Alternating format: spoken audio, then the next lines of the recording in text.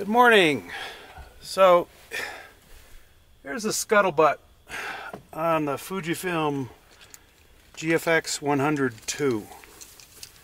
I've been shooting this camera for a month now, out in the field, mountains, desert, and so on.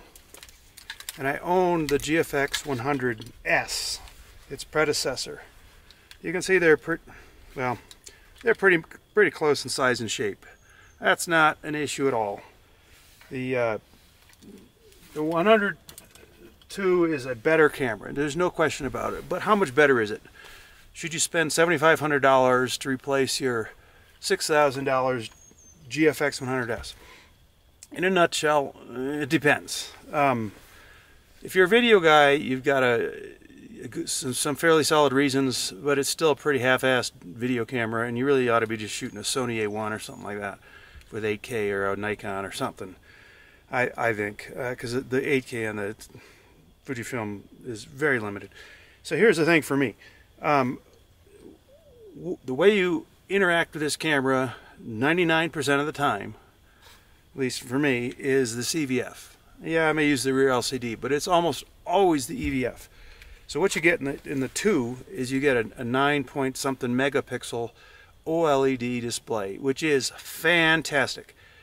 It's as good an EVF as any in the industry, and it's a 1x magnification, 1.0x, which is better than any other camera on the market to my knowledge. And you notice that when you use it. It's so easy on the eyes, so beautiful to look through. And if I want to focus on a stone 20 feet out there and know that I focused on the stone, not 1 inch in front of it or 1 inch behind it, with a fast lens like this f1.7 55, this EVF lets me do that. So it makes focusing a joy. If I want to manually focus, same deal. That thing just goes cracklingly sharp. And then you got the 100S, whose EVF is, well, it's a turd. I mean, it's dark, it's dull, it feels blurry compared to this camera. There's just no comparison. When I switch back and forth with these out in the field, I'm looking at a mountainside. I look through this camera, I shoot something, then for comparison I set this one up with the same lens. It's like, oh, what happened? Everything looks like a dull, smeared rendition of what this thing's showing me. It's that big a difference, and for me, that's a huge thing.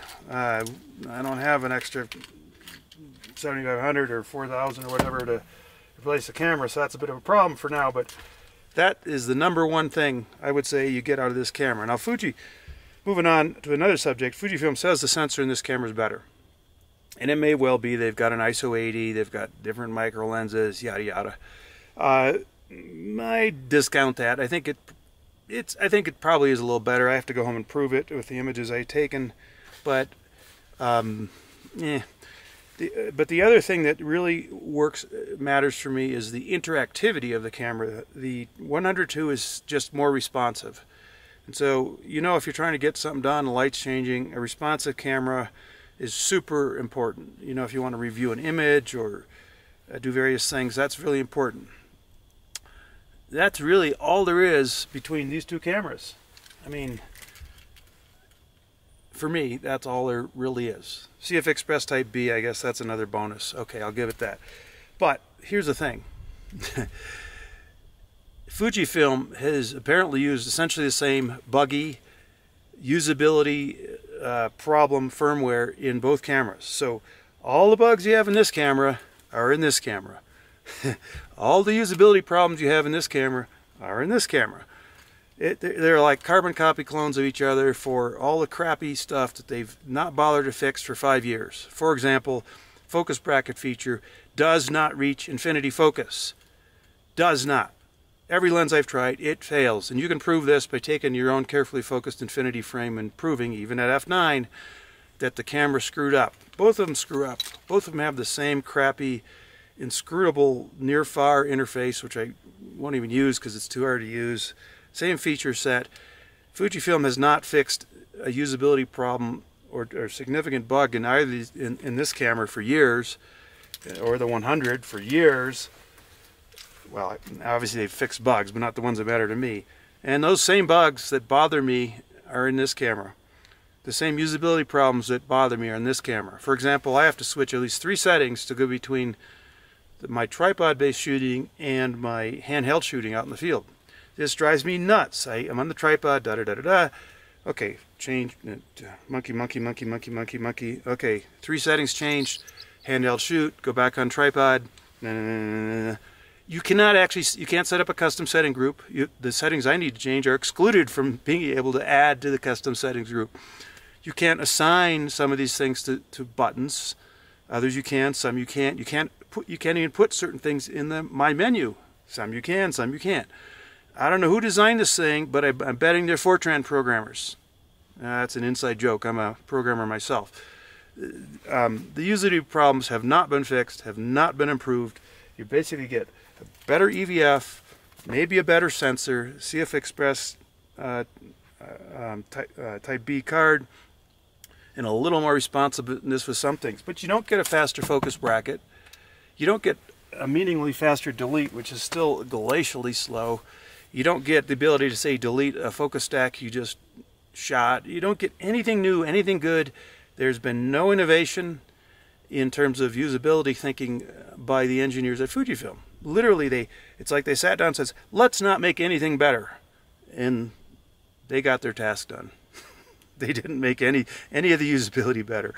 As far as focus, I should say the 100 II is, in their marketing, they say it has surgically precise autofocus. Well, I've observed dozens, if not hundreds of times over the past month, this camera will beep and light up its green dot saying it's got focus when you can just look at it and it's, pardon my French, effing blurry. Right there you can see it's blurry. Beep, I'm in focus. No, you're not. You need F32 to get it in focus. It's still, focus is still badly broken in confirming focus when it's not in focus. It's a joke. Surgically accurate AF, that might be true when it gets it right. Whether it gets that 90% of the time or 95, I don't know. Maybe if you're shooting portraits it does a good job, but I can tell you out in the field, if you're focusing at infinity, this camera screws the pooch way more often than you'd want it to. And as a result, you cannot trust it. You have to check focus before you shoot your scene. Otherwise, you're going to end up with series or individual photographs which are just not focused well, or I mean, like they're almost sharp but not quite sharp, and you won't be sure why. It's the camera. And that's a real bummer. So Fujifilm has done a lot right in this camera, but they have a big pile of homework ahead of them to really make this into a first-class camera like a Sony. I mean, Sony never pulls any of these stunts on me. I can delete instantly. I can 99 times out of 100 it focuses perfectly. This is not that camera. Do not buy this camera if you want that kind of performance. Buy it if you want the resolution and the total image quality. Then it's a fantastic camera and I love it. But I just wish Fujifilm would do their homework and get serious about making it right. Anyway, that's what I could think of in a nutshell. Have a nice day.